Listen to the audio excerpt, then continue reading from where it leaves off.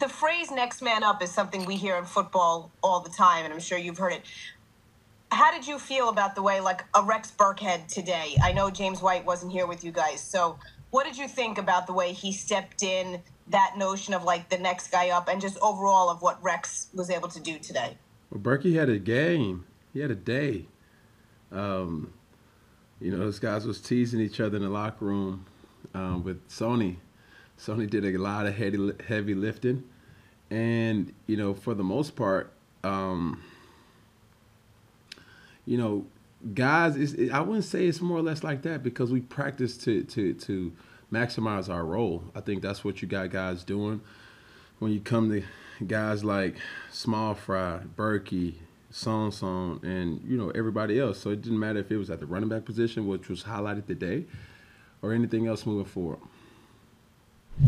Hey, Cam, football as well. Several players today just talked about James White being a motivating factor for them and for the team. How much could you feel that leading into this week? And just, I guess, how much was that on your mind as you prepared going into this game? Man, James he's a captain for a reason.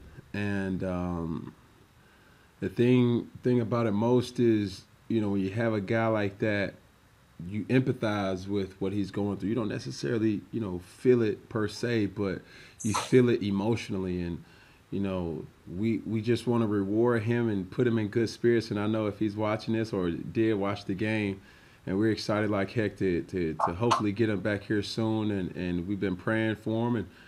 And we need Sweet Feet back.